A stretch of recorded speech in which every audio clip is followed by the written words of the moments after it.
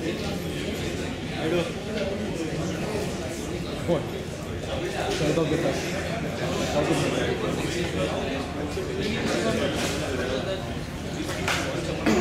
reflection of your feedback.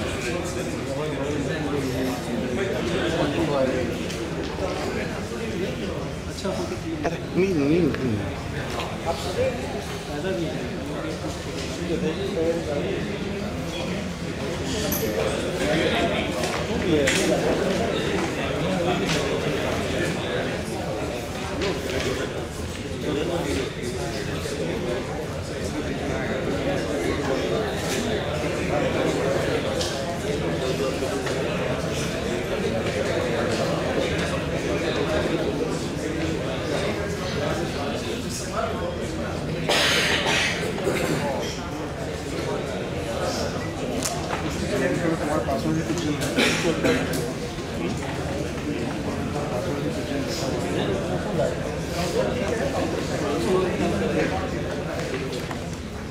Take care of your neighbors also.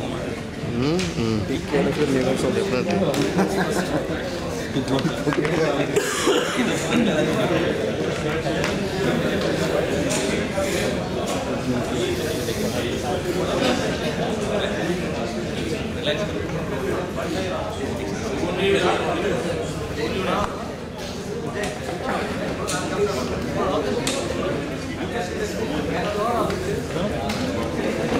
चाहिए? नहीं, I was just trying to explain.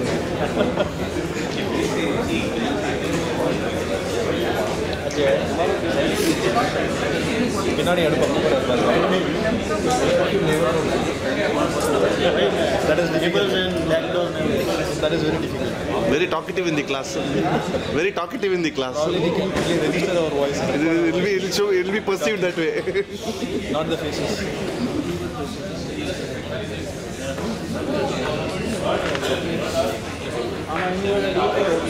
Tomorrow you have to no way. Otherwise you have had it. You will keep shouting. No way.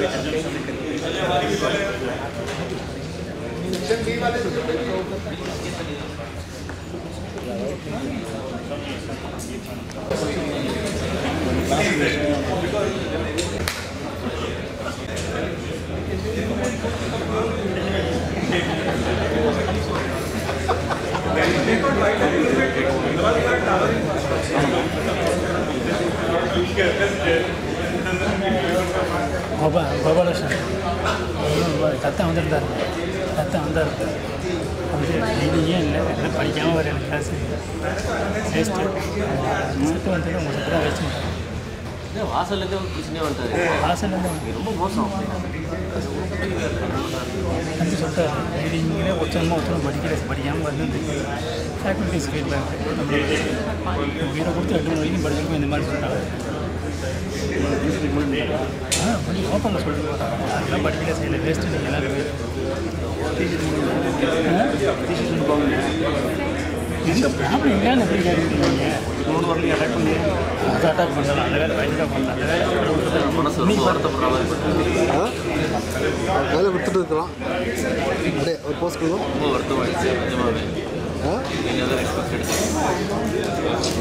Extremely disappointed. But very sad and bad on his part and our part.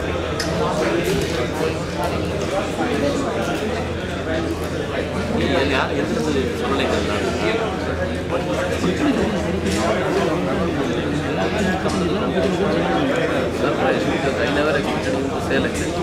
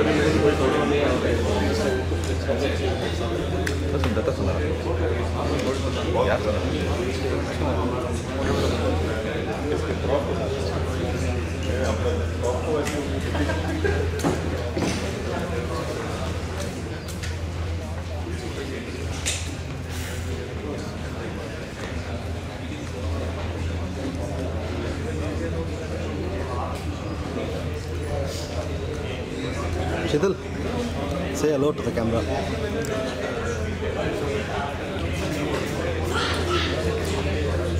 Sir.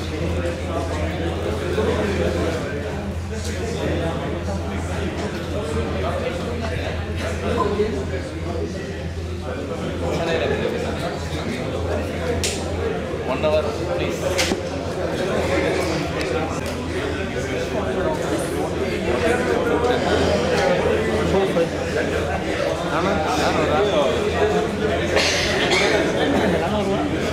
Case, they wanted $4 billion like 2010. Yesterday we were discussing this company, they want to give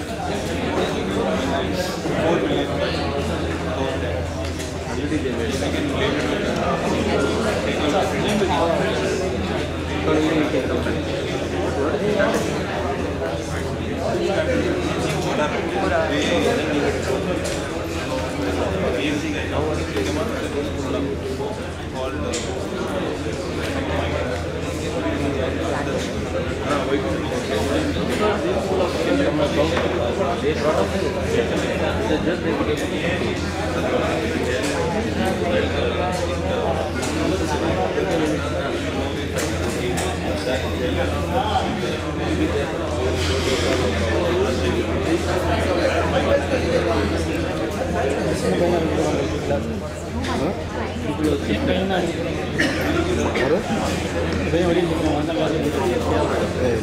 Lady.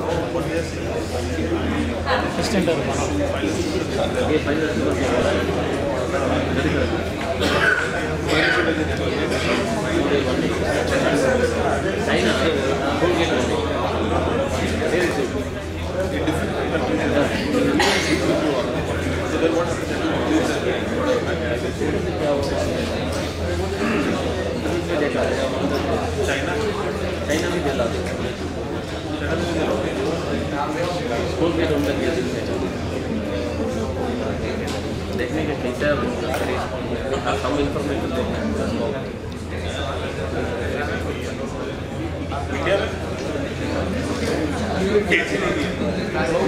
Court में जाके तो 20 साल होगा ना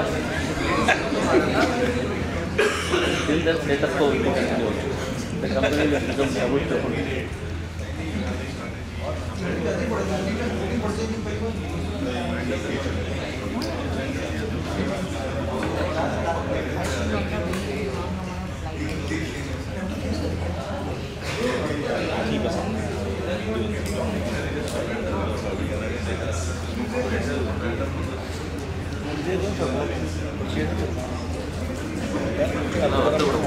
वाले paper बना motor का चल गया और आप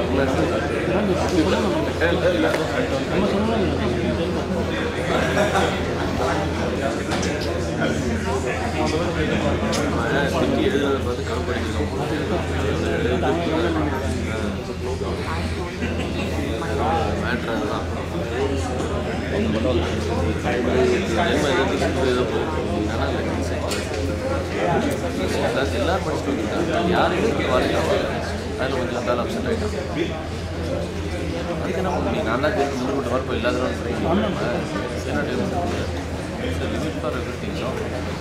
That she told me, oh, but I had some kind of feeling I did not. Is the other someone readiness and freeness are very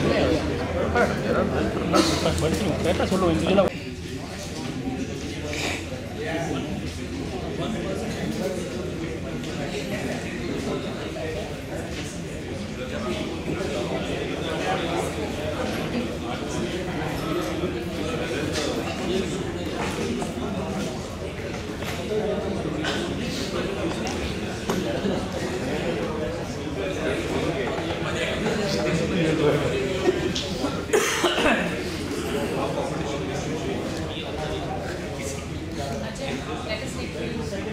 He's taken. Yes. Now the levers are getting some prominence.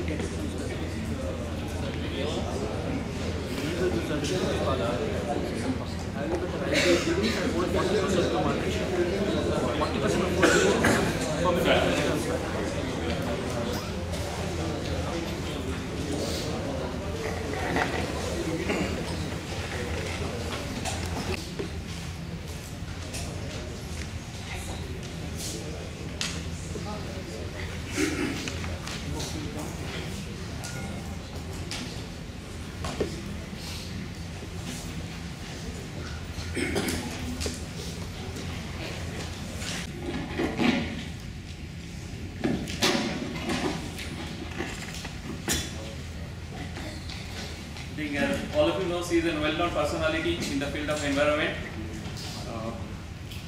She began her career early 1980s as a co-researcher with Anil Agarwal, an eminent and committed environmentalist who gave the country its environmental concern and the message. She began her career in researching and co-editing the State of India's environment reports. With Anil Agarwal, she wrote Towards the Green Villages, which advocated her participatory democracy as a key to sustainable development. Dr. Narayan has been actively engaged in seeking solutions to air pollution control. She believes that the answers to the growing problem of population will be reinventing the growth model of the Western world so that we can leapfrog technology choices and find new ways of building wealth which will not cost us the earth. In this context, she and her colleagues have advocated the introduction of compressed natural gas in Delhi to reduce air pollution. The successful implementation of CNG in buses in the capital has led to a substantial reduction in the air contaminants and become model for the rest of the world. As a member of Environmental Pollution Authority and the National Capital Region, she continues to monitor and implement strategies for reducing pollution in Delhi and other cities across the country. Dr. Narayan's key achievement has been the interest of the country and the need of the water security, using rainwater harvesting to augment the resources and pollution control to minimize the waste. She believes that her biggest contribution would be to build strong and vibrant movement for water literacy in the country. Under her direction, CAC has analyzed bottled water and their carbonated beverages for pesticide residue content. Aim of this study was to understand the extent of contamination of the groundwater and food systems and to use this research for the reform for the regulatory system. This study led to the setting of the Joint Parliamentary Committee on Pesticide Residues and its safety standards for the soft drinks, fruit juices and other beverages. JPC gave its report in February 2004 endorsing the findings of CAC on pesticides in carbonated beverages and recommending the wide-ranging reforms in the food safety in the country. This work has helped in building strong public opinion and awareness in the country against contamination of food and water. She has been actually honored with Doctor of Science by Cranfield University, UK, and also from Doctor of Science honorary from the University of Calcutta in India.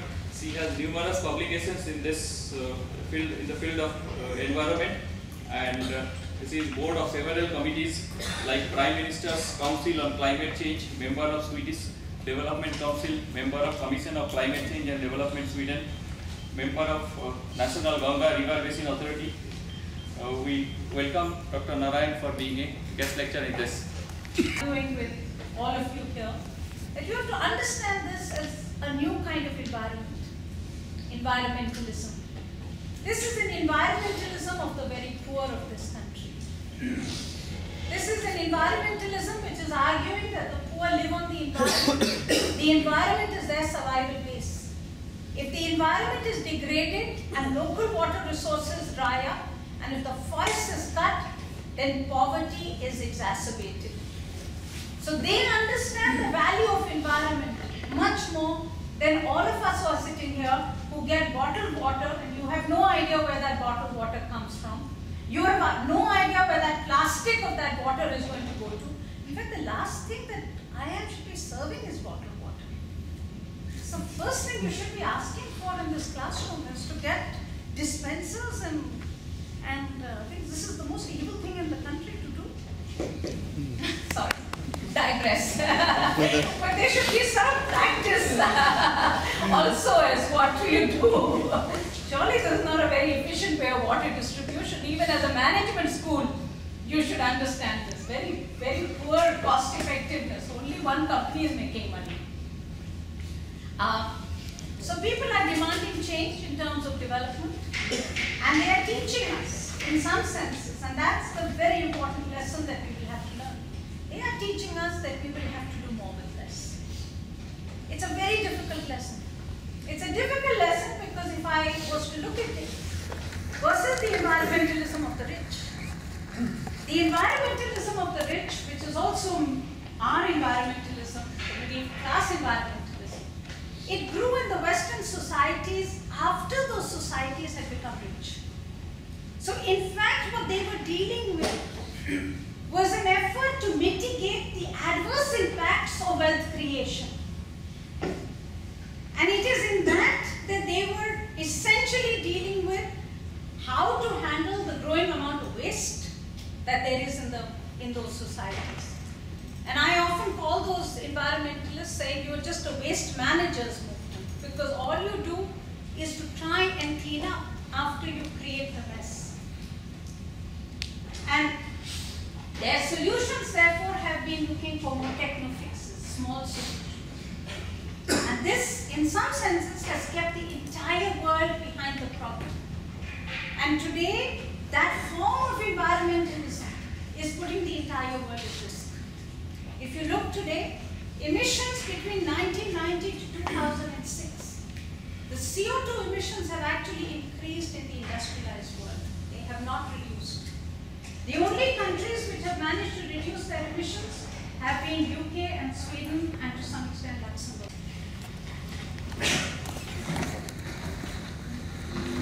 Thank you very much for asking me to be here. Dr. Datta did tell me that it's a group which has come from a wide-ranging group of industries and other private sectors. So I thought what I would do is to focus on what is the most burning issue right now, which is the whole question about development versus environment. Because I'm sure many of you have a lot of questions about it, and I thought it would be a good time to talk about your concerns. Whereas I'm fortunate enough to give the lecture, I'll first tell you what my perspective is, and then we can take up all your questions and your issues as well. So the question that obviously is it environment versus development or development versus development is my question, because I think it's for too long this entire issue has been posed as an environment versus development. But for me, the big issue is one kind of development versus another kind of development. And that both are really about development. So it's about time that we stop pitting it against growth versus environment, but really growth versus growth. And the question is, whose growth? What kind of growth? How inclusive is it? How sustainable is it? How affordable is it? And to me, that really is the big challenge that a number of controversies that are emerging in India are throwing up today. If you look at one of the biggest controversies that has happened in this last year, was the Vedanta case. Now, is anyone here from Vedanta before I go on? They're from the subsidiary companies of Vedanta. I don't work against industry, but I have a lot of, so it's always good to know which side. The Vedanta case was a fascinating case for me, because here you have a very big corporation, one of the largest in the world. It's obviously in a business which is very important. There is no doubt in my mind that we need aluminium, we need bauxite. I mean, I would be a fool if I thought that we could do without aluminium. On the other hand, there is also a huge number of people who are saying that there is a damage to ecology, because of the plant, and that most importantly, the livelihoods of very poor people are going to be impacted. And there is something that is important for us to understand in this world that we come from, which is a world of very rational thinking, and that we cannot, what we call rational thinking. That what the people in Niyamgiri are basically saying is, our God lives in that forest in the hill above. We can't understand it. I understand. We cannot comprehend how a God can live in a forest. And in any case, all our gods are movable gods. At the end of the day, if you have a development project coming up, you can move your God and take it somewhere else. I mean, gods don't live in places which cannot be moved for the sake of development. But there is clearly these two sides. Our side, which is saying development is important. We need bauxite mining. That hill is required because it is the most cost-effective solution for the refinery that is being set up. It will be closest to be able to bring the bauxite from there. On the other hand, very poor people who are saying, we are poor, we are very poor, but your development will only make us poorer. Your development will hit our livelihoods, your development will destroy our forests, which will destroy our water systems, and that this is not acceptable. So there are these two sides, and it's time we in the country recognized it. And I'm saying this particularly because I do find that increasingly there is a sense, often in industry, that the other side really does not have a point of view. I'm seeing this currently in a case which is in this state. It's a fascinating case, and I would suggest Dr. Datta to definitely take you all to this village. It's not very far from here. Go and see it, go and understand it. This is what the future of this country is going to talk about. It's a case where there is a cement plant coming up, set up by one of Gujarat's biggest industrialists called Nirma. Important location because there are limestone mines close by. Important location because it is right next to the sea. So it's an industrialist perfect siting of a plant. On the other hand, this plant is coming up on a water body. I'm sorry. This plant is coming up on a water body. And I visited the plant recently, and I don't know, these pictures are very poor here because you've got too much light. Can we get some of the light down?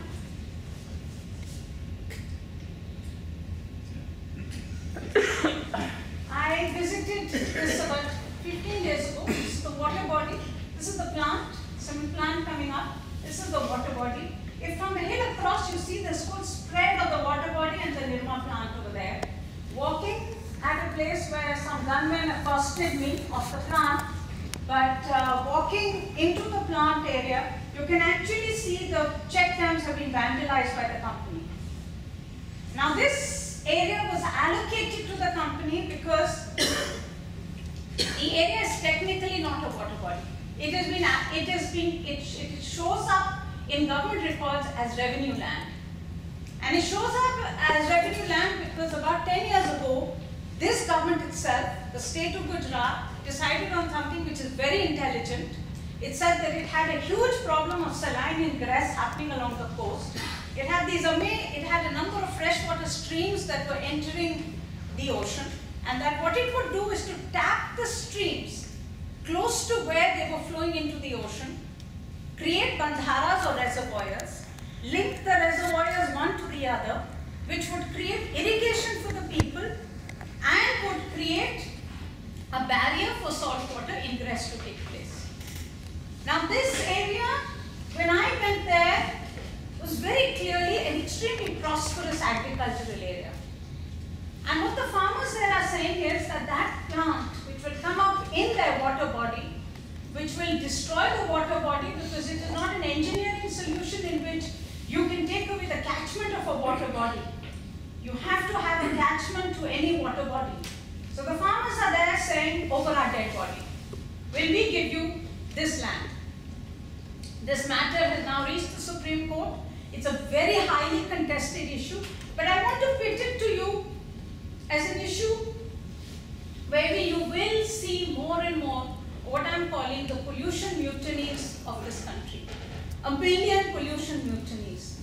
So whether Nirma, or if any one of you are based in Andhra Pradesh, you would have read recently about another very major thermal power project coming up called Sompeta, where again the same issue was raised by people saying that here was our water body which was taken away for the thermal power project.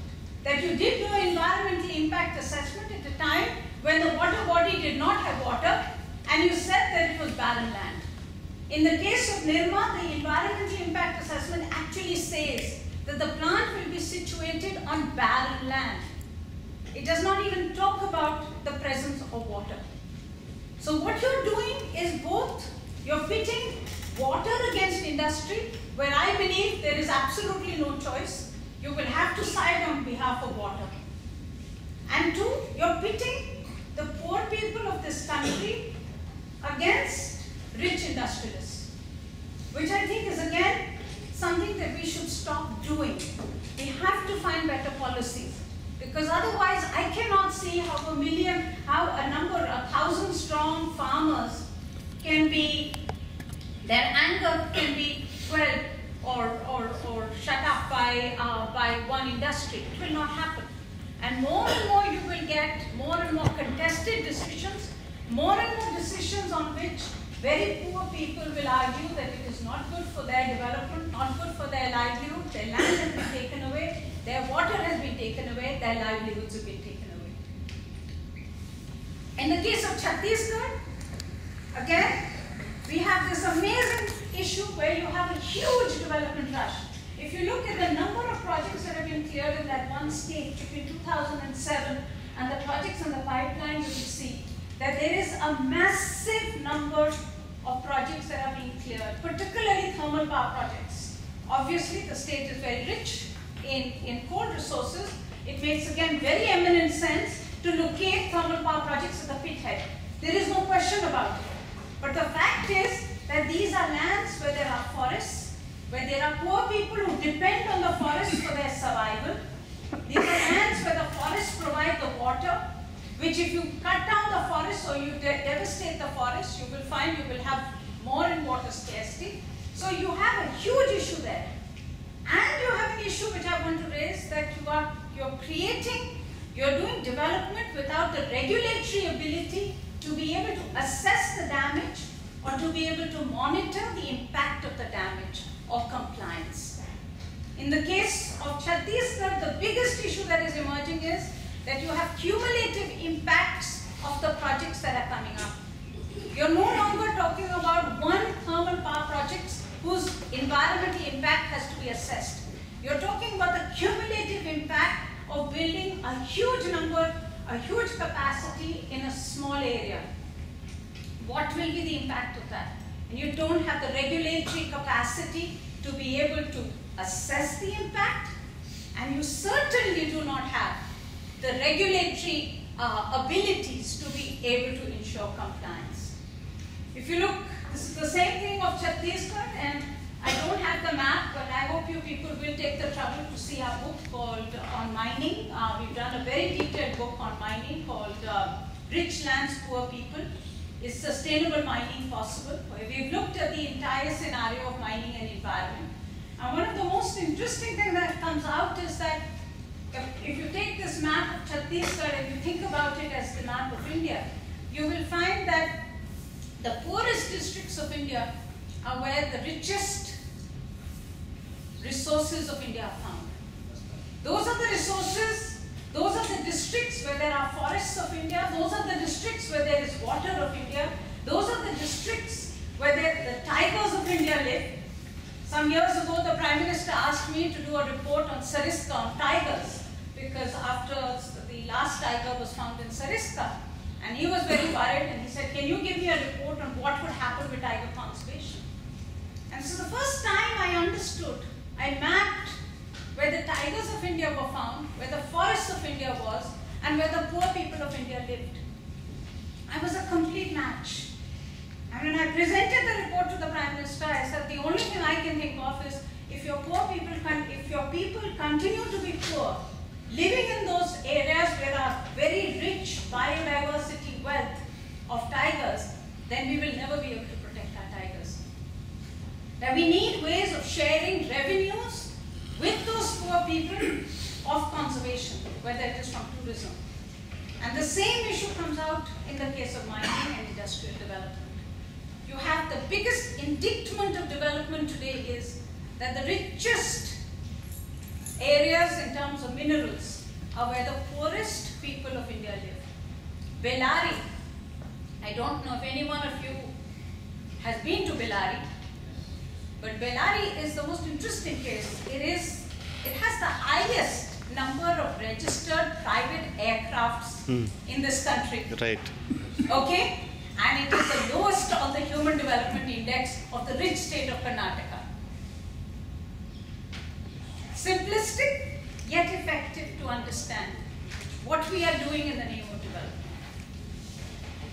Same issues turning up in the case of the Himalayas. You have a major challenge here of hydroelectric plants. This is Arunachal.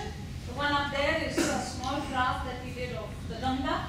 You basically, if you look at Arunachal today, Arunachal has identified and is in the process of auctioning out sites that would equal to about 54,000 megawatts of power, hydroelectric power. Now you know India's installed capacity today. Okay? We're talking about 1/3 of current installed capacity of this country coming out of that one state of Arunachal. No question again that water is Arunachal's biggest wealth. No question again that hydroelectricity is the cleanest source of energy and the cheapest source of energy.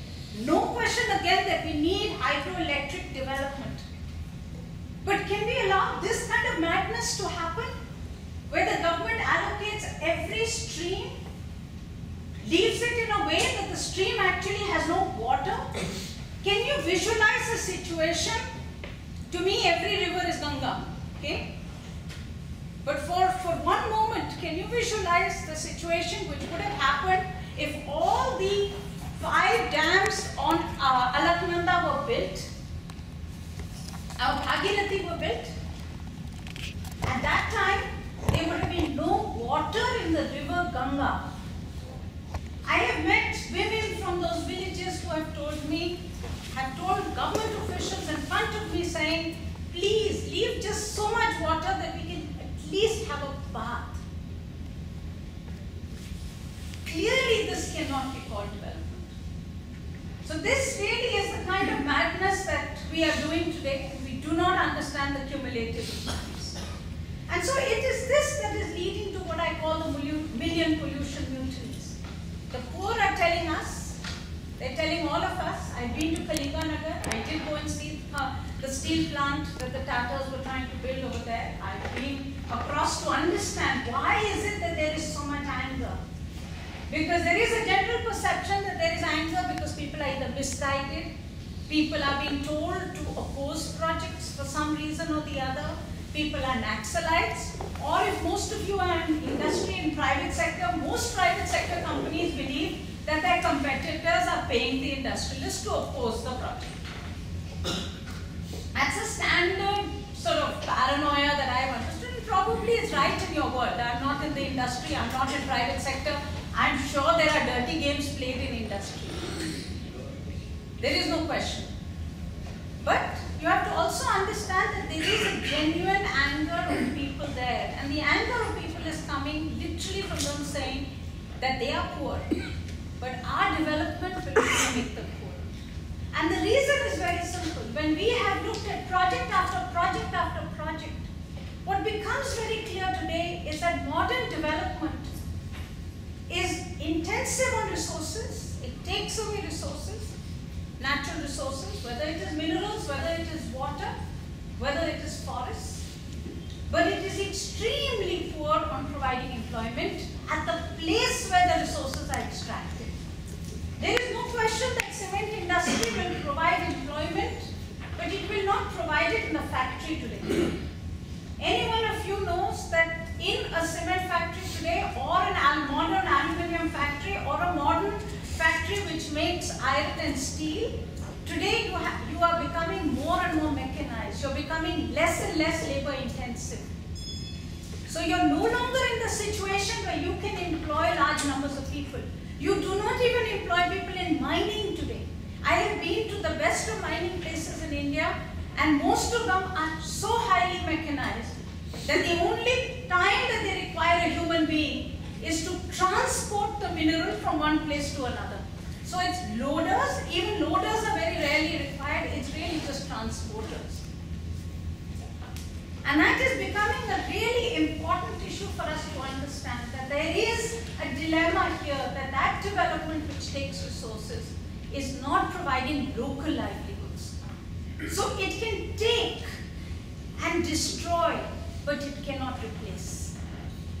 Now if you could actually promise all the farmers in Nirma that I am taking away your water body, it will mean that you will not have agriculture, but all you thousands of farmers here who were getting water from this water body, my cement company will employ each one of you. Then you can still talk about a deal in which that development equals to another kind of development. But if that development that you are promising and I am promising and all of us are promising actually means that it is development, but it is not local development, and it does not compensate or replace the livelihoods. Because at most, and we have studied in our report, you should take a look at it, we have studied all the schemes that the governments are coming up with. There are some good governments which are coming up with better rehabilitation schemes, there are better industries which are coming up with better profit sharing schemes, very few, but a few that are coming up with them.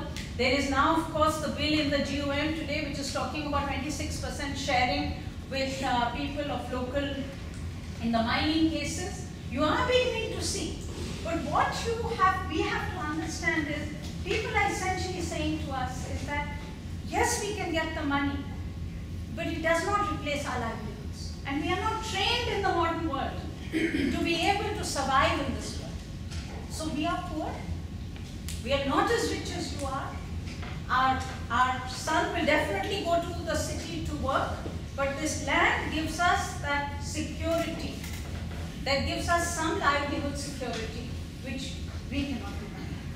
And it is this that is becoming a very important issue. I mean, I went to Goa and I was looking at the mining in Goa, and it's fascinating to see the number of villages I went to where there were blockades set up by the villagers saying, we will not allow mining companies to enter our land.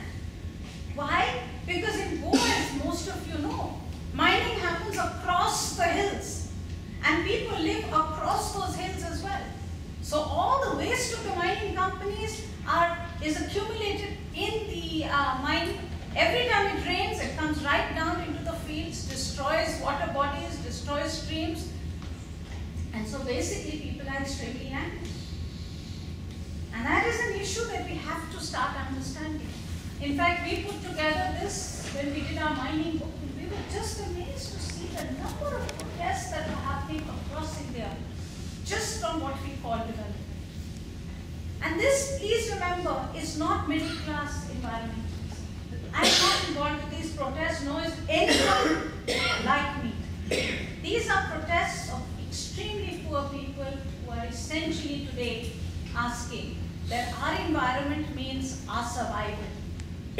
We live on our environment. And this, I do have that map.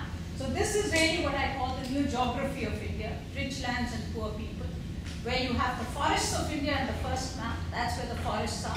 And you will see those forests of India are all on the mineral resources of India. The water resources of India are also on the mineral resources. Most interestingly is the third. These are the country's poorest districts. 150 poorest districts of India are superimposed, and they completely match the areas where there is rich forest, rich water, and rich minerals. And this is where the naxalism, the fourth is where the naxalism of India is growing. You're beginning to see an extremely different, as I said, a new cartography emerge. And this is not good for this country. We have to find a different pathway for growth.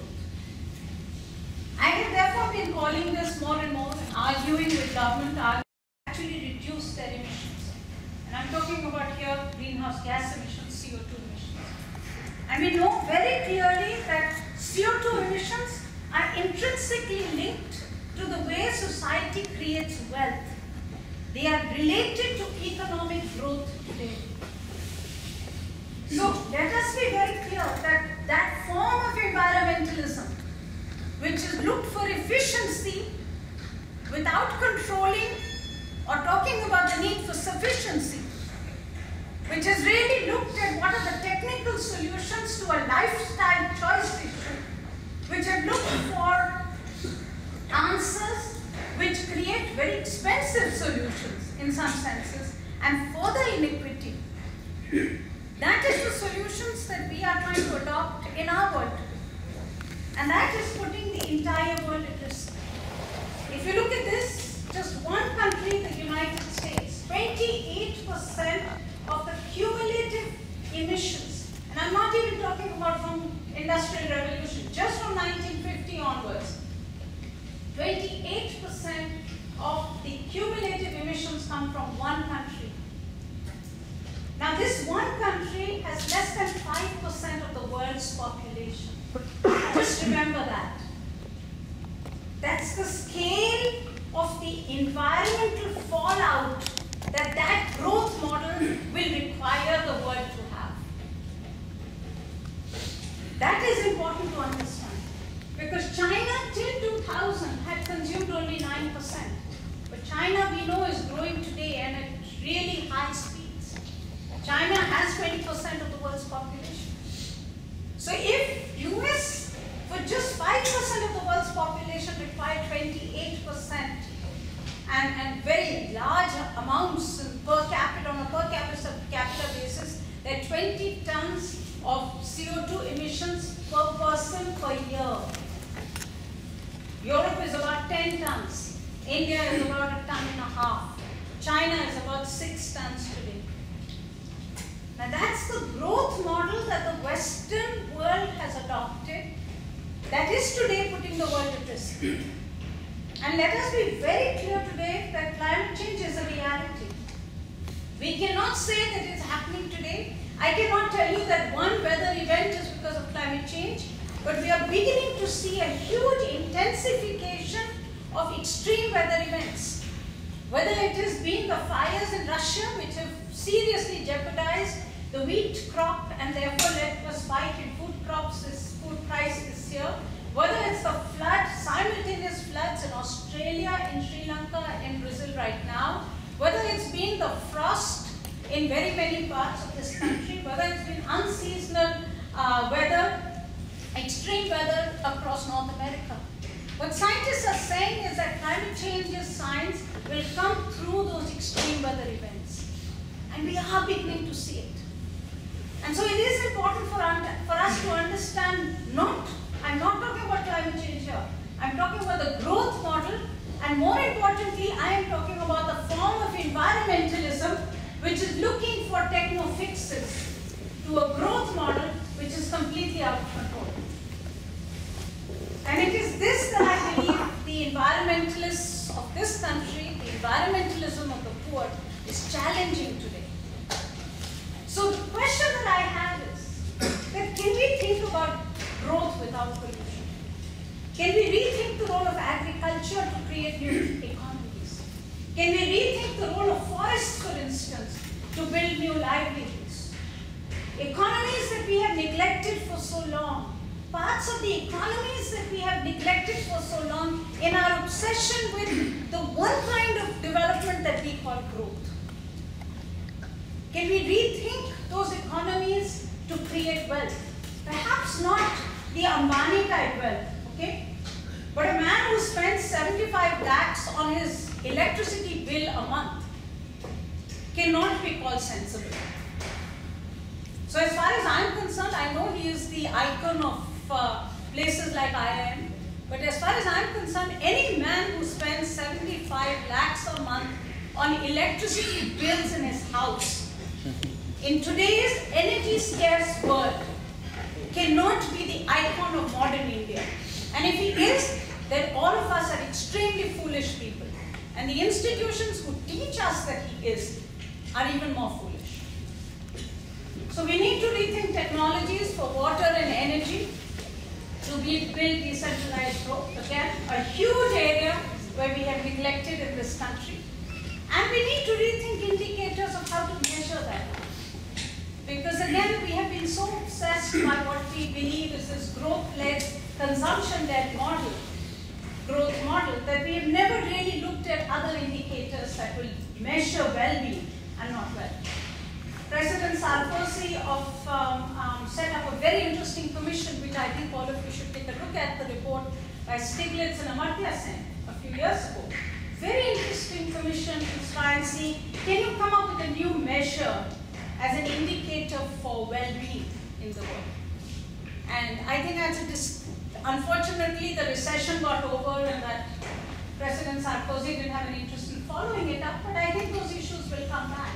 It is a very important issue for us to do. It's an incomplete agenda. Let me in that context give you an experience that we have had in Delhi.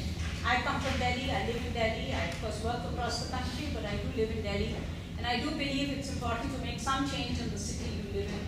So some years ago, we got up in Delhi mid-90s and suddenly realized the pollution was enormous. We were fighting horrendous pollution. We did this study at that stage in the mid-90s, and we said 1 person dies every hour in Delhi because of air pollution. Narayan, who's India's top cardiologist, said this mid-90s in Delhi, he said if I cut up somebody and even if the person is not a smoker, that's what their lungs look like in Delhi, black spots. And he gave us this other picture which is of Himachal at that stage. So I've been to Shimla recently and I'm not very clear if Shimla will have those kind of lungs anymore. But he gave us those lungs from Shimla and he said, if I cut them up, that's turned upside down, but the lungs are pink. This is from Narayan, the 90s.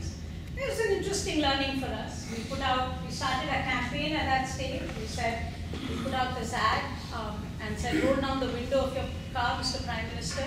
The security threat is not the gun, it is the air of Delhi. And we gave the Prime Minister's home phone number and home fax number, and we asked people to call up and scream. He did. There are a lot of people did. He started calling from 5 in the morning. I started getting calls directly from PMO saying, we can't handle this, please tell CSC they will have to find solutions. But we gave him an agenda. And our agenda was the introduction of compressed natural gas. We said, get rid of diesel.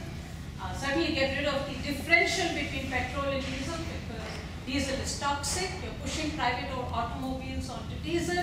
It's a subsidy for private automobiles. It's a killing solution. So it's bad for the economy, it's bad for oil companies, and it's very bad, unacceptable solution. So we gave those solutions and we sent it.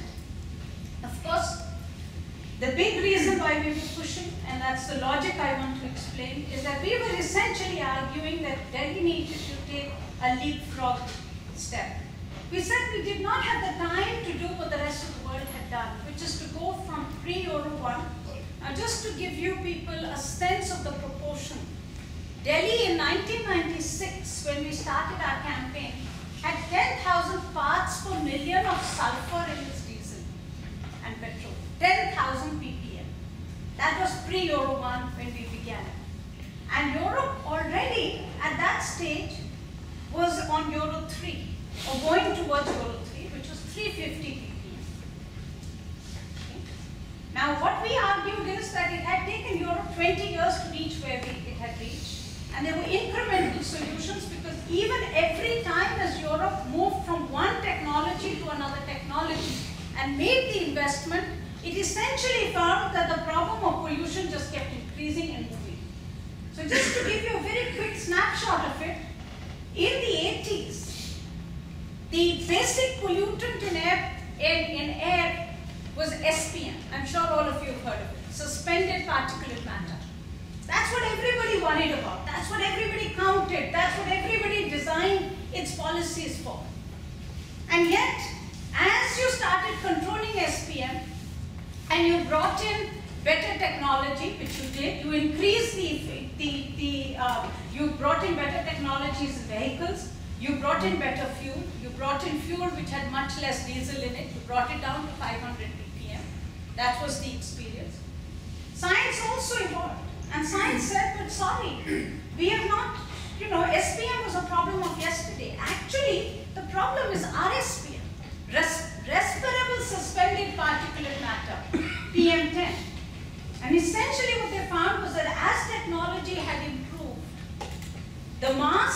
the number of emissions, the massive emissions had gone down, but the size of the particulates had also gone down. So now the particulates were even more deadly. Because God never designed the human body for diesel. Never. I don't know if God ever thought about diesel when he was thinking about the human body. Because the human body is designed with hair in its nose. And the hair in our nose keeps out big particles of dust.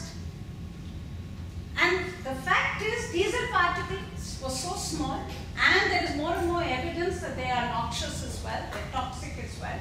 So you were getting a situation where you were moving from dealing with one technology, improving it, thinking you had fixed the problem, but getting into another problem of RSPM. Now that is not the end of the pollution story. As emission standards became tougher, vehicle manufacturers improved technology, fuel also improved. You went down to 30 parts, 50 parts per million of sulfur in your diesel and petrol. And even as you went down to that, you basically got up and said, but that's not the problem. The problem is even smaller particulates now, PM 2.5. So now you started innovating even further, investing even further.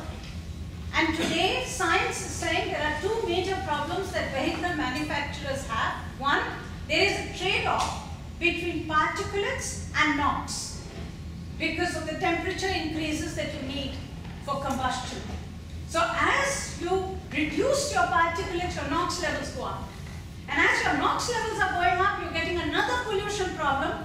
And today, Germany is putting in denox catalyst in all its cars only to deal with that. And that isn't even the beginning. Because today scientists are saying that forget all that. The next generation of vehicles are bringing in ultra-fine particulates that will go through the skin. So forget the nose. They'll go through your skin. And they're even more toxic. And the bottom line is that the numbers of cars are increasing. So this is really what we were arguing then. We said don't take this incremental route. If you move to CNG, you will move immediately to Euro 4 and better fuel. So take a leapfrog. That was in early 2000 that we were doing. And today we are asking the same question in Delhi again and pushing very hard. We are saying you need another leapfrog because today you have to reinvent mobility. Transport-related emissions are the key contributors to climate change. We know that. Transport-related emissions are the key contributors to local air pollution. I don't care about climate change. I care about my lungs. I care about my health. I care about my children's health. Transport-related emissions are the key cause. And the world today is looking for small solutions. This is not working. If you look at this graph from UK, in fact, it's a fascinating thing. If you see the number of cars, if you see how PM10 emissions, the bottom line, the yellow line, have got delinked from the cars. Okay? Average new car fuel efficiency has also got delinked. But the problem has been that the average CO2 emissions, the red line, continues to go up. And the reason it goes up is because private car kilometers continue to go up. So people buy more, people drive more. So you can make each car more efficient. But the impact is negated if you bring in that many more cars onto the road or if you drive that much more. Because it is on the basis of per kilometer. Now this is really what is the challenge in my city, and I think the city of Ahmedabad and every one of the cities you come from, is which environmentalism are you going to follow? Are you going to follow the environmentalism of the rich, which gets you to fix the backside of every car, but doesn't deal with the issue of mobility? Or will you reinvent mobility? And deal with pollution and deal with the issue of equity and affordability. Cars occupy 90% of the road space in our cities. But in India, cars have not replaced the bus, the bicycle, or walking. Cars have only marginalized the bus. This is very important to understand. In the rich city of Delhi, 40 to 60% of Delhi still drives, still takes the bus to work, still walks to work. 13% of Delhi, according to the government's own latest survey, take the car. In this city of Ahmedabad, 10% take the car. Only 13%. And so the question is that we cycle today, we take the bus today because we are poor. Can we take the bus, can we bicycle because we are rich? And that's the leapfrog that we need to think about. And there's a very practical issue here that I have for all of you. If only 10% of Delhi or 13% of Delhi takes a car today, do the maths. 26% of Delhi is already under roads and flyovers. We have built every flyover possible. We have built double-decker flyovers. We have built expressways in the middle of the city.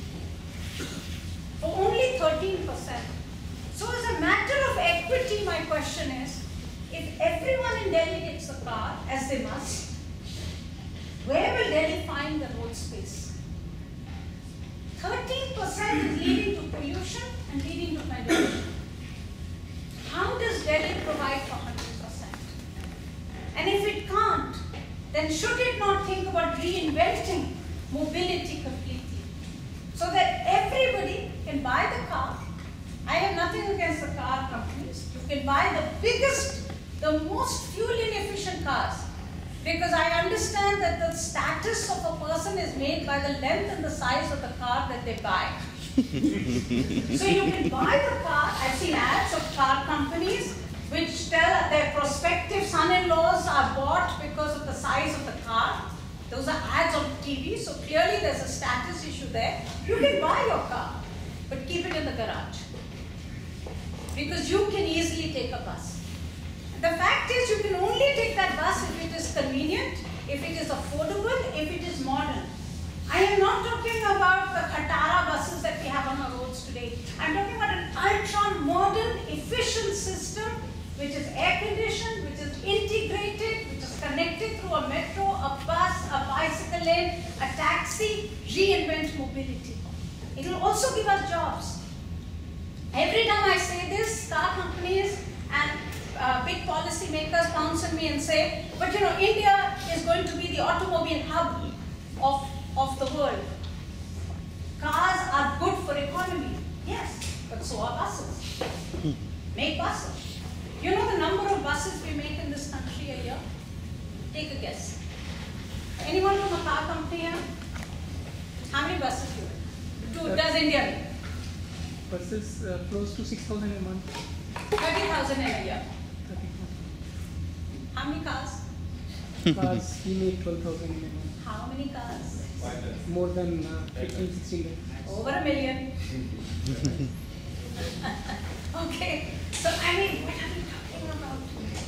Surely we can reinvent this completely. I'm having the biggest struggle today because I fought for the fiscal incentive for buses in India.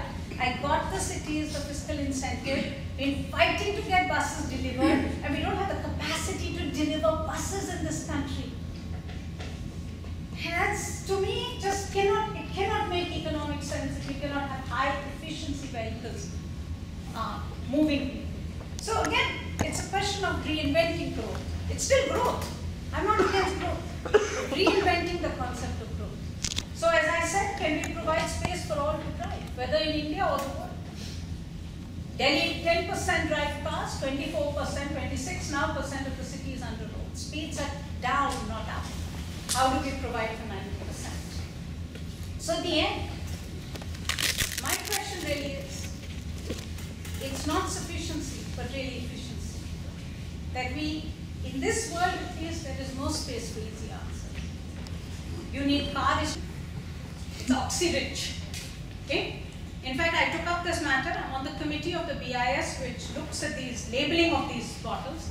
And I took up this matter. I filed a formal complaint saying this is scientifically a fraud. You can't do this. And yet Manik Chand is one of the most powerful industrialists apparently from this region. Thankfully, he's not there in the part I come from. Apparently, he is very powerful. And I was told, "Jahan to bikegi, to bikegi." It's not so popular in Delhi area, but it's very popular. So 1, 2, how much water are you drinking in this? How much? 200 ml. How much water do you drink in a day? 3 liters. 3 liters. So how many such bottles will you require? 6. How many such bottles will require collection centers? If you had to fill this in one glass, how much water will come? Same. Same? Okay? How much less disposable waste would you have over here? How much more? And I have a larger issue. I mean, we fought bottled water companies for two reasons. One, the fact that the source of the water, they never pay for bottled water. They never pay for water. So this company does not pay a penny for the water that they take, the raw water. And I've argued this with colas, I've argued this, I've gone very far. They're just so powerful, these guys. You take it to such an extent and yet they get somebody to agree that, it shouldn't be done. The fact is, this is raw material. Now all of you are from industry. Do you not pay for your raw material? Yes, we do. Okay. How come this company doesn't pay for raw material? It sells water. Coca-Cola sells 90% water, 10% sugar. It pays for 10% sugar. Why doesn't it pay for 90% of the water? It's raw material. For every 6 liter, for every 1 liter of cola and beverage that is made, you use 6 liters of water. Okay? Why is that not paid for? Simple market economics. Then the larger question is this the most efficient way to transport water? And to provide it to a population which is where water is such a desperate need. You have large numbers of people who die because they don't have clean water today. You have a country which should be ashamed of itself. I'm ashamed of my country for that reason, that the largest number of children who die in India die because of dirty water. In that scenario, is this the best way? That the rich and the elite of India can pay some ridiculous amount. How much do we pay for this? 5 rupees? 5 rupees for 200 milliliters of water. Okay? At home, you don't even pay, I don't know which city you come from, but in my city, we pay 5 rupees for 1,000 liters. And that's high. Bangalore is one of the highest rates at about 7 rupees. Okay? So there are larger issues. So the question that I have is, I want labeling to be done. I want manufacturers to take responsibility. But I want that to be extended a little more. No, in fact, I would say that even mining, like per kilogram of iron ore, how much impact are you causing for environment? I mean, if we force people to think, I mean, people could give some cooked up data, I understand. But if you can force people to think and put in some data, that at least gives another person to give a chance to challenge it. I agree. We have one of our most successful projects in the center is something called the Green Rating Project. We rate Indian industry in terms of its environmental impact. We do a full life cycle analysis from the time when it sources its raw material to the final product. And it has been fascinating for me to see the conversation that we have with that industry. It's a project which is a public audit, but we have almost 100% participation at all times. And I see an enormous willingness also to understand how both you can improve efficiency and therefore how can you start accounting better. Because accounting is something that all industry also requires, smart accounting.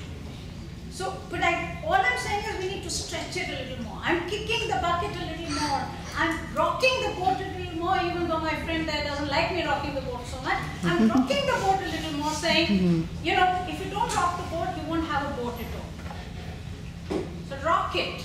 It doesn't sound very nice. It doesn't sound very convenient. I can come here and give you a very sweet lecture. I can be very charming if I want to be. I can give you a very sweet lecture and go back. But it's not going to help. You have to rock the boat. And do take them to Nirma. Get them to understand that perspective. You just mentioned about lots of hands now. the subsidy. You just mentioned the fertilizer subsidy goes to the industry, not to the fertilizer. How it is? I mean, this is it basically reimbursement. As a reimbursement. It goes to the industry as a reimbursement. It doesn't go directly to the farmers. I mean, what would be nice is to give that same money in the hands of farmers. No, why don't we give the farmers a coupon to say, you can go and buy so much fertilizer at that rate. No, I understand. It's also reducing the cost of fertilizer. No, but the fact is, why don't you give it to farmers? Again, government is lacking in infrastructure where they are not able to reimburse it directly to the farmers. Number two, government is also working on the same lines. They are trying to do, but I mean, this is a misconception that subsidy goes to the industry. Subsidy ultimately goes to the farmers through industry. It goes to industry. I mean, any subsidy which has gone up from 20,000 crores to 157,000 crores in a matter of just 3 years is something that the industry should be. I haven't seen any other industry which has asked for such high escalation. See, I mean, we don't produce again a single kg of potash in the country. we, I mean, import almost 80% So why can't of. we think of producing potash from shit? So why can't we think of producing potash from shit? There's a lot of potash in shit. I mean, that can be. No, so there's a lot of shit in this world. But this is, So if the subsidy was not given to industry, again, if the subsidy was not given to industry and we had a limitation, we would start reinventing and saying, why can't we think differently? There's a lot of compostable material in our cities. Today, cities don't know where to put it. You take 157,000 crore is given to fertilizer industry in this country. Industry Given actually is to not very the- happy. given to the- Industry is not happy taking the subsidy at So all. wonderful. I hope somebody is listening to you. Yeah, absolutely. Industry I is hope not somebody happy. is listening to you is all I can say. Give it to cities. Let them take all the sewage and the compostable material, make fertilizer out of it and give it to farmers. Okay? And don't give the cities the subsidy. Give the money to the farmers directly as they're now thinking. You're very right. There's now a talk about moving from fertilizer subsidy to stamps. You've already moved to micronutrient subsidy. I'm aware of all that. Yeah. I'm just essentially saying to you, those are the models that we need to reinvent. then this 20,000 to 157,000 euros. This is again, I mean, because of, I mean, different reasons. This is not because it's going to the industry. I take your word for it. Yeah. It's not going to the industry, but I still ask for a reinvention. No issues. I Yeah. just had a simple question. Right from 15 years ago, the Sardar Sarovar project in Ron and Mera Partner, and then now location of hazardous industries around.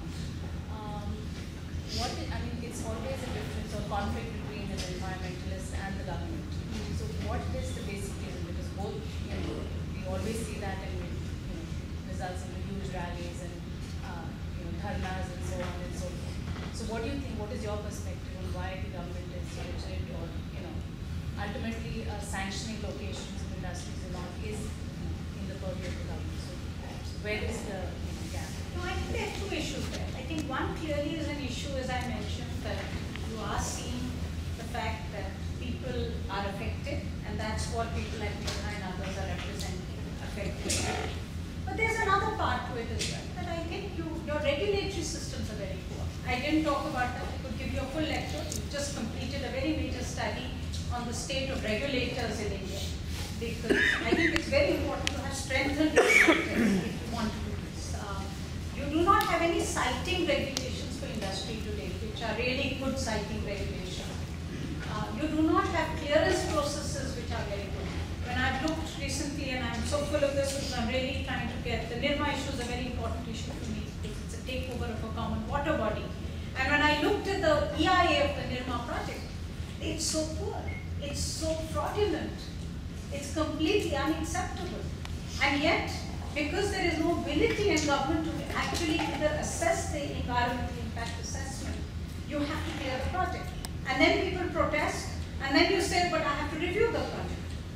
So you need a much more stringent regulatory ability. And the biggest problem I'm having today is that you can clear projects with a number of conditions, but you have no ability to monitor compliance of those conditions. Now what is happening, and that's important for all of you in the private sector to understand, that I think there are some very good Indian industrialists who are trying very hard to break the mold and to do things differently and to do them right. But what is happening is that there are a large number of Indian industrialists who still feel that they can circumvent the system and get the clearances and do the projects in spite of everything, and do not meet any conditions of compliance. As a result of it, public credibility is so low that next time somebody comes to you and says, but this project is actually a clean project. It's not going to displace people, and even if it is going to displace people, I'm going to rehabilitate everyone. People basically say, but it was never done in the last project. And government didn't care about getting it done in the last project. So I think the lack of credibility in the public institutions is really hurting the pace of industrial growth today. And the only way to repair it is to start respecting the integrity of public processes, which has never been done till now, or has really been perfect till now. So I think that's important. Let me just move quickly now. I have a few people in that, then I have a few people. Yeah. We talked about industrial pollution. As we are aware that since industries are growing and India is also developing, industry also required. At the same time, pollution is created, and there are central laws and there are Supreme Court directives also. And if industry decides, the pollution can be controlled. But because of these, again you are saying about politics, and many of the industries are managing the pollution, but many of the industries are managing with the government bodies on these things. And the pollution is created and we are facing the problem. So as an expert, environment expert, you must have given some suggestions or some your valuable suggestions to the government, central government. If you have you given some suggestion, and what is the status and whether government is going to take some action? We've definitely given a lot of suggestions. We're not only giving suggestions, we're pushing to get those done as well. We work very hard to get our recommendations implemented. Two levels. One, of course, we have been working with industries and sectors of industry to see where are the leapfrog options. What are those technology options that can help you in terms of moving ahead much faster? That's one. The other is to try and improve, I believe the biggest issue today is to improve the monitoring abilities of this country. One of the reasons why industry, often finds that even if they are cleaning up, people don't believe it, is because there is no monitoring abilities in the system which can make sure that all data is put in the public domain. People know which industry is polluting, which industry is not polluting. So as a result of it, you are really creating, I think, a situation where even the honest industrialist, who is doing something and dealing with that pollution, is finding that there is a problem.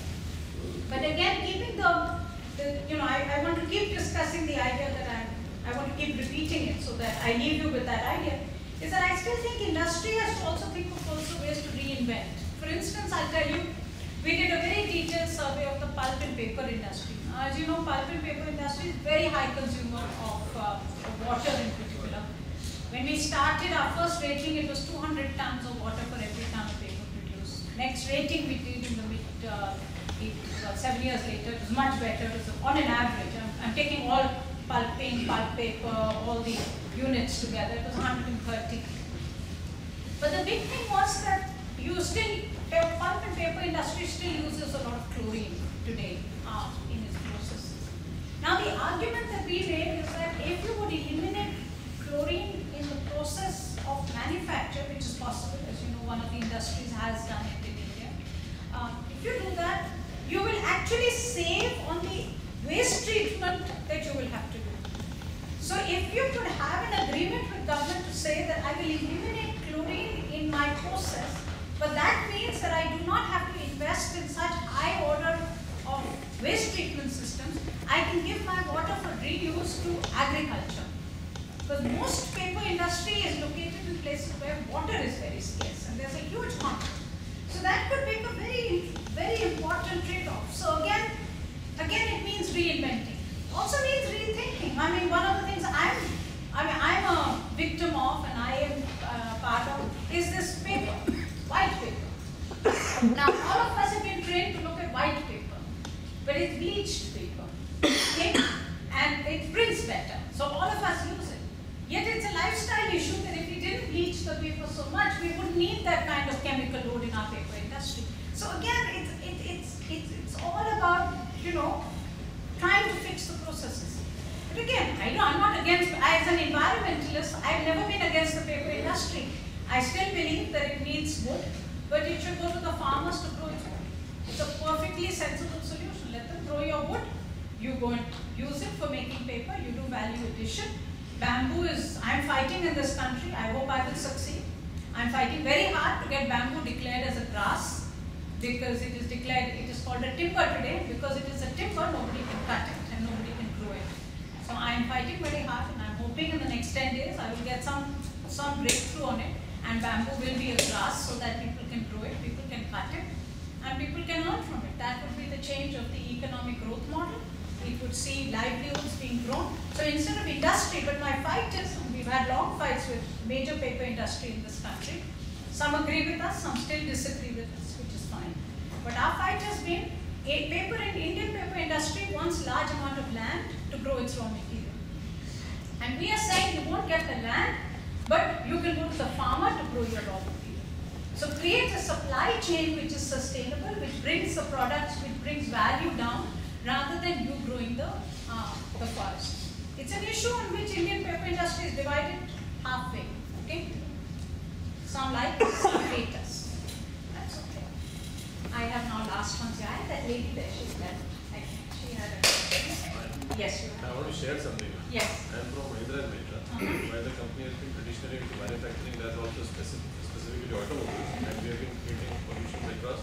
while the economy has been growing. But more importantly, the thing which I want to bring to the group, we have actually changed our vision itself from a manufacturing company to a company which wants to bring farm tech prosperity. It actually focuses on improving the lives of the farmer. First, the initial level of work which has been done is about waterland soil conservation.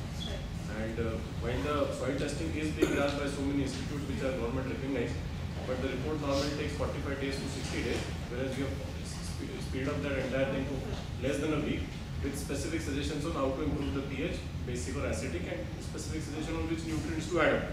Similarly, we have moved on to further consolidating that through consultancies through agri university professors, specifically on crops, and give them specific inputs on how to increase the yield by using certain specific methods. Further to that, we have gone into water management, which is we have taken it up as at a corporate level, how we can actually, while we say that 2/3 of the earth consists of water, but as you shared, it is not really available for a common man. So we are going into very aggressively into that, and we are very aligned to it that next 10 years we'll take the farmer to a different level. Rather from a manufacturing perspective, we are actually speaking about a farmer's prosperity perspective. Wonderful. Wonderful. No, very good to hear that. And I think that's really what all those initiatives are looking at. In fact, when Barack Obama was there before meeting the St. Xavier's panel, he actually Mr. Mahendra told me. He told me. They attended him on whatever we are doing. No, he told me about it. Very good. I think that's where we need to go. But I have one complaint. Tell your company to get out of diesel. We are biodiesel. SUVs and diesel cars. We are testing biodiesel. I still have a fight with them. Every company needs them. We everything. I think your company is really remarkable, and I love its leadership for thinking differently. But I love you even more if you get rid of your diesel cars. Okay. So thank you very much. Okay, very quick.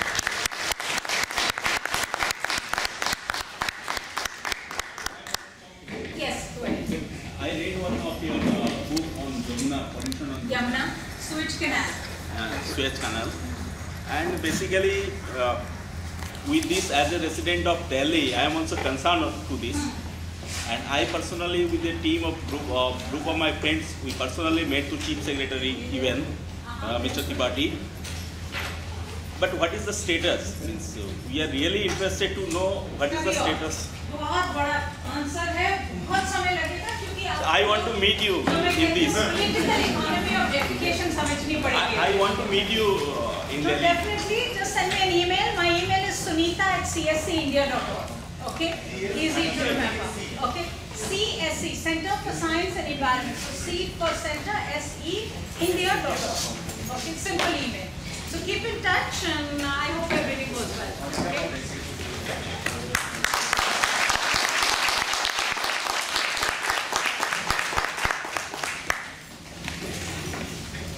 Sorry, but I have another meeting, so I have to rush. But I really enjoyed this, and I did enjoy our interaction. Okay, I hope you don't take the miss. I enjoy this. Okay, so don't take this at all that I was fighting with you or that I was angry. I love this. Okay, you're the only one who challenged me, and that's fun because it's only when we challenge each other that we will find solutions. So no, absolutely no problem, and I hope you people didn't feel anything of that. Okay? Thank you very much. It's not about becoming poorer, but it is about becoming richer differently. And the world today is being challenged to say, in the case of climate change and here in India, is being told that there are limits to growth in the way we know growth today. And the poor of India are challenging us even louder and more faster to say, please think how we can grow, how we can reinvent that pathway to growth. But it will require new politics. It will require new politics which understands that frugality is not poverty. Where cars are not mobility. And where growth, where consumption is not growth. And so it is not environment versus development. Today it is really about development versus development. And that's the big question. Thank you very much.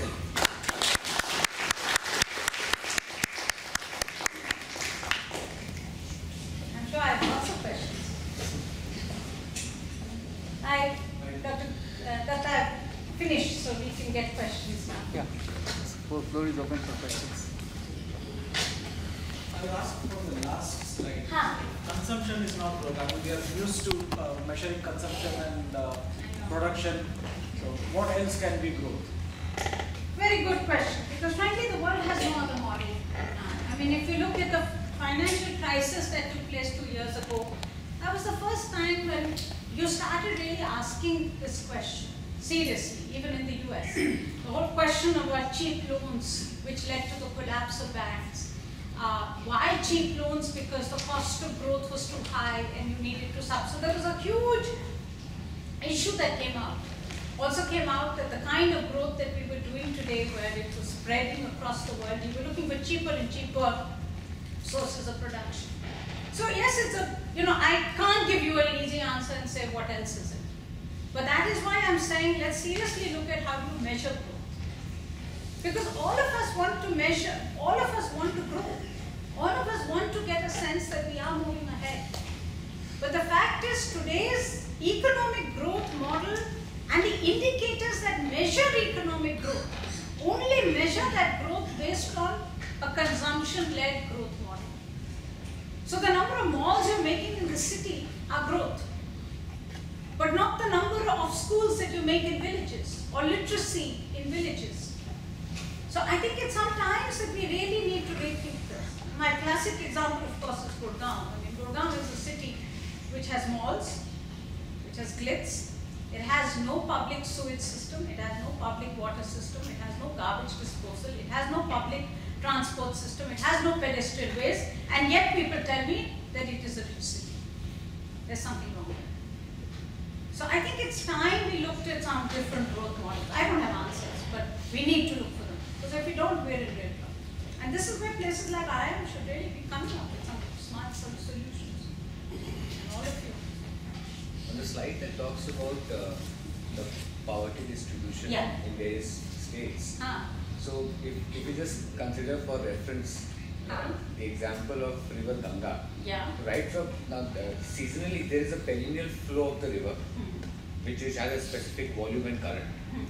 I feel that the flow of river that reaches, the current that reaches Chhattisgarh or that point before it emerges in the Bay of Bengal, right from the time it emerges out of Gomok, we've started maneuvering the flow of the river and its volume for business and industrial advantages right from the top.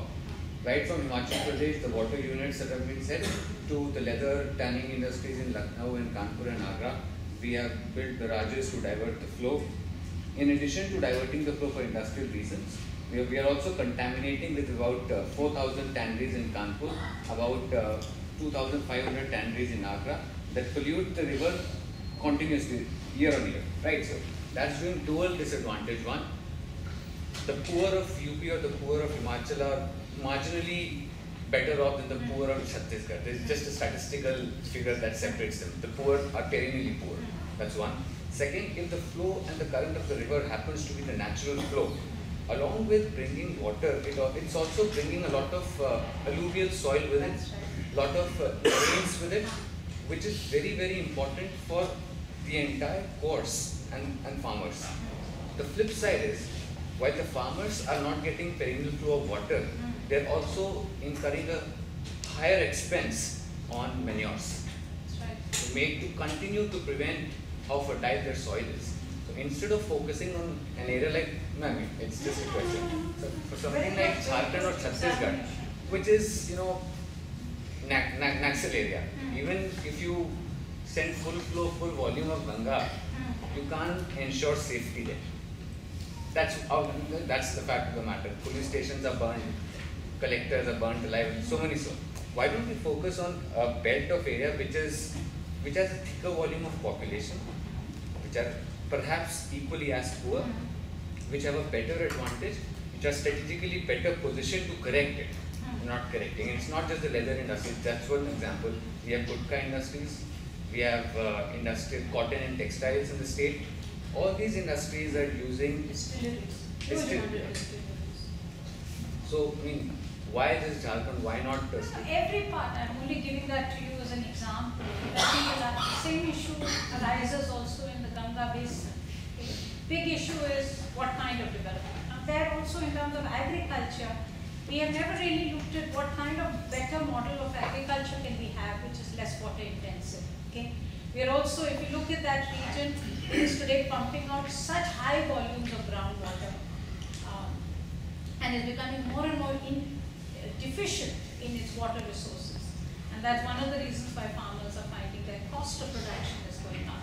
So it's a, I think it's important for us to start looking at also valuing, as I said, valuing agriculture and the livelihoods of agriculture. Fact is, food production will cost. You ask this question of fruit, and food production will cost. If you look at the US, for instance, if you look today at how much places like the US, places like Europe subsidize their agriculture. US has agribusiness. Europe has farmers, small numbers, but still farmers.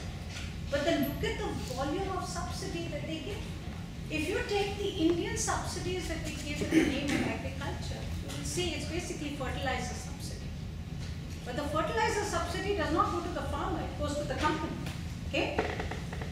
Now, I think it's very important for us to understand that the food and the production of food is going to cost. I mean, one of the reasons why today there is a huge fear what's happening in Egypt. There's a huge fear what's going to happen across the Middle East. After all, remember, the riot started because of the growing cost of food. That was the beginning of the riot. And today also, the anger against Mubarak is partly because of the cost of food today going up. And therefore, people feeling very angry and very, it's pent up anger. There are many other reasons, but this is one trigger. And there is a very major issue in the world. How are we going to produce food in our part of the world where you have huge issues of having large areas under rain-fed agriculture, large areas where the cost of production is going to be higher, and yet you have become so used to having very cheap production systems, subsidized production systems from the West, distorting the food markets across the world. These are issues which I think are going to be very important for India to resolve. Also, in the we have to start valuing the value of that food and the value of that farmer. And that I think is going to be a very important and a difficult proposition because we often don't see it. I am always amazed when I say sometimes this, and it seems true, so logical for me, and sometimes I do get a little angry about it as well. I can see the lack of comprehension on the other side, which is saying to me, but that's stupid. How can poor people, poor farmers oppose what is obviously a big development project because they are poor? But we don't seem to understand that they are not so poor. They have some achievement. Yes? There was this project which was going on for linking all the rivers in India. For all the linking of all the rivers in India. See, the fact is that if you look at the map of India, all of you know this, I don't have to repeat it, but if you look at the map of India, the most important rivers which have water during spate, during flood time, are the northern rivers of India. Okay? Largely the Ganga River Basin and the Brahmaputra River Basin, particularly the Brahmaputra River Basin and the Ganga River Basin, particularly in the Bihar region. Okay? Huge amount of water during spate. Now the original idea was to take that water and transport it to where there is very little water, which is all the way down south. Okay? Which is what the original idea was. Now the problem with that is the feasibility of it. Because remember, when the river in the north has spate, most of the rivers also in the east have spate, are in spate. So you're talking about a river which is full of water to transport that water to another river which is full of water. Transport it in a reservoir which is full of water. You can't, pipelines for that volume of water are difficult. It's not oil, it's still water. Okay? So the idea was initially to build a series of reservoirs and to transport the water down south and to link the rivers therefore. And what has been found is that one, the cost of the project, the feasibility of it and the size of it, and two, just the technical feasibility that the rivers in spate are there simultaneously. So today I think a more sensible solution that is arising is, let's try and join two rivers where we can get the maximum advantage out of them. And that is beginning to happen. Madhya Pradesh is doing it, Gujarat is doing it. Many, I mean, if you look at Sabarmati is joined to Narmada. It's a river linking project. Large parts of Andhra, The south. Yeah, large parts of Andhra are actually Very bad. Pretty dry. So when we were talking But about Andhra is very far from Brahmaputra, you know. Yeah. So the idea was to take, see, the only river which has got water really is that river there. Now if you want to take it, you have to take it across that chicken head. Okay, that little bit of chicken head that we have. It's all Teesta spate at that time. Take it to Mahanadi, which is first Padma and Ganga, which is already full of water and creating a mess. Then you have to take it to Mahanadi, okay, which is in the month of, any one of you know Odisha, it suffers very badly because of the way we've managed our Mahanadi system, okay. So huge space. So there is a genuine issue there. And I think it's about time that the people in the south understood that they built huge civilizations without having to depend on Brahmaputra. Okay? That they have their own culture of water management. And I think it's been a very bad politics of the politicians there, which have tended to say, अरे देखो northern वाले हमें बिहारी पानी नहीं दे रहे हैं हमें. Assamese के अंदर इतना पानी है, असम के अंदर, और देखो तमिलनाडु के अंदर बिल्कुल पानी नहीं है. This is bad politics. Tamil Nadu gets 2 monsoons. Tamil Nadu does not respect the water that flows on its own lands. Tamil Nadu is making sure that all Parambok land around every tank in Tamil Nadu has been handed over so that the tanks have been destroyed. So you need to think a little bit. Water is an issue where I think we need some new thinking in this.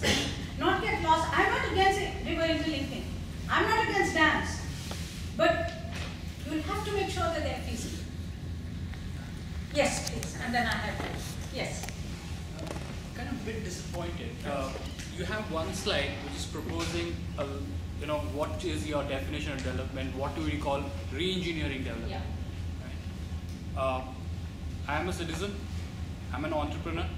I'm a consumer. I consume agro products. Yeah. I consume all the developed world agro products as well. I'm a polluter. I'm the one who's suffering from the pollution as well. Good point. So from this presentation, what do you want me to take back? Because the data that you're throwing at me, I can pick it up from any of the white papers. Yeah. No, I don't think you will pick up this perspective from a white paper if you're listening to me. If you're not listening to me, then of course you can read any white paper and get away with it. I'm saying something very fundamentally different. So I will answer your question, but be respectful of what I'm saying to you. I'm giving you a very different proposition of how you're going to look at development in this country in the future.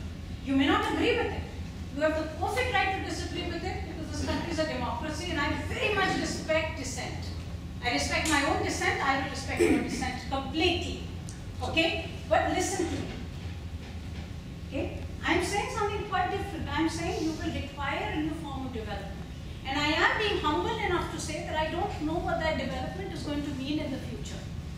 But I'm simply saying to you that that form of development that we have followed up to now is being insufficient in dealing with the world's problems, world's environmental problems. And that form of environmentalism that we have practiced to mitigate the problems of development have also been insufficient for the world. Because if it hadn't been, then climate change would not have been a problem. So I'm saying to you that it is, I don't know what that form of development is going to mean, but I'm saying unless you can think about it, you don't know what the answers are. And every time I do think about it, I find answers. I think about it in the context of Delhi, for instance. I dealt with air pollution in the mid-90s. We also proposed solutions which were largely technical. We looked for backside of the car solutions. We looked for an alternative fuel solution. We looked back in Delhi in the mid-2000s and we sat back and said, oh, but the sheer numbers of cars are negating everything that we are doing. So we said we need to look for a different solution. When we looked for a different solution, today we have a blueprint of what that mobility pattern for Delhi will mean. We have fought and got the right to walk in Delhi. Do you have the right to walk in your city? Where do you come from? Bangalore. You don't have the right to walk. Okay? But you don't need to probably. But certainly there are a lot of people in Bangalore who need the right to walk. And they don't have the right to walk because you're digging out every pavement. May I conclude? Huh. What I was commenting on is probably, you know, instead of, there's a lot of knots and what went wrong.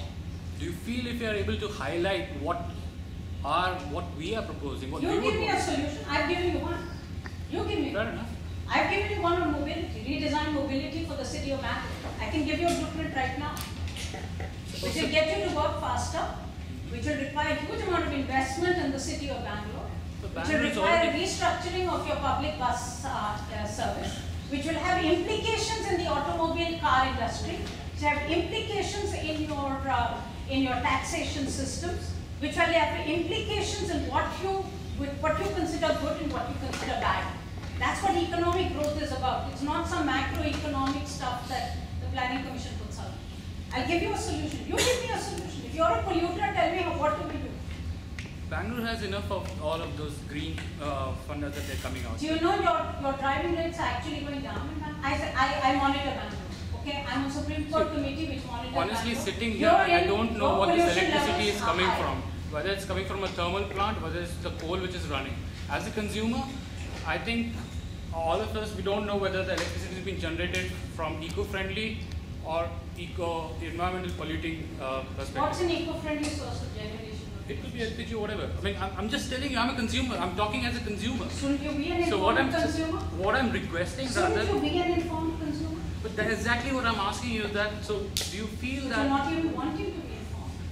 I mean, my point when I'm saying this, you're basically challenging it, saying, oh, but you know, I've heard this all, I've read it all.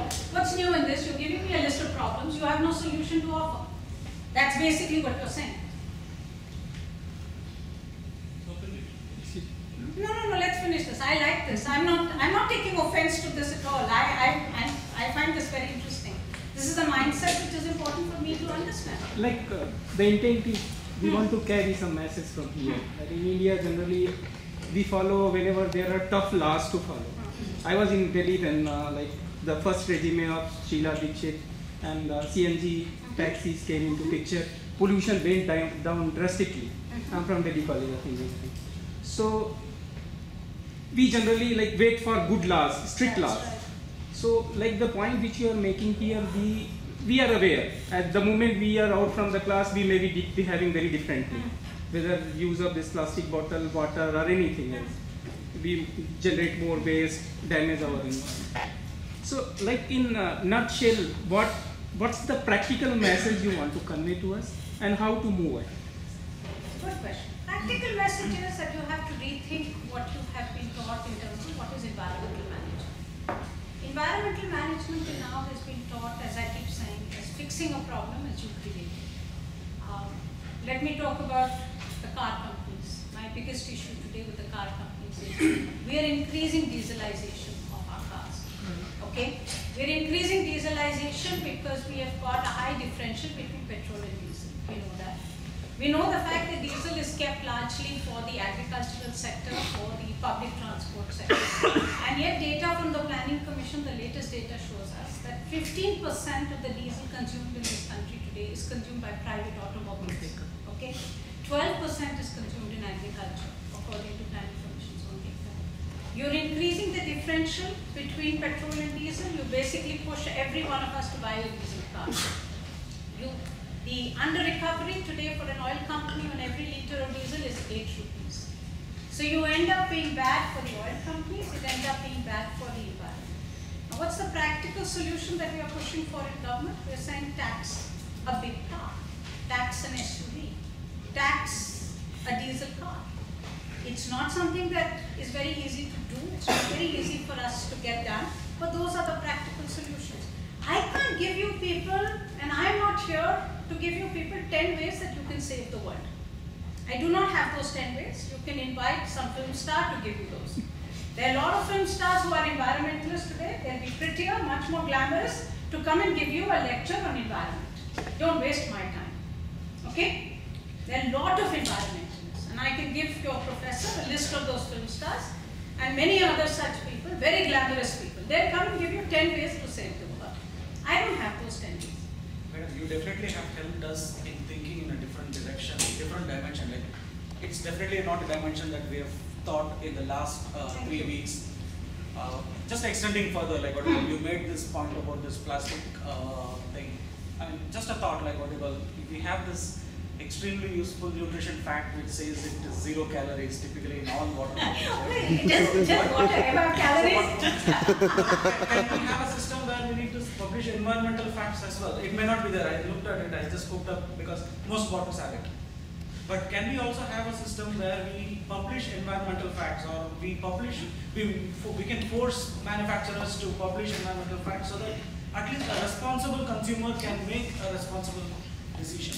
I think it's a very good, but again, how far will you extend that publishing of environmental facts? Now let's take this. It's a very emotive issue. Firstly, the very fact that it's promising you that there is oxygen in this water. Okay? You really need to be really very illiterate to think that there is oxygen, that this company is providing you oxygen in its water, and that it wasn't there. That's as a consumer, don't tell me any one of us are illiterate here. Don't tell me any of us don't know what we are talking about. Yet we are buying this bottle, saying it's 0 calorie and it has oxygen.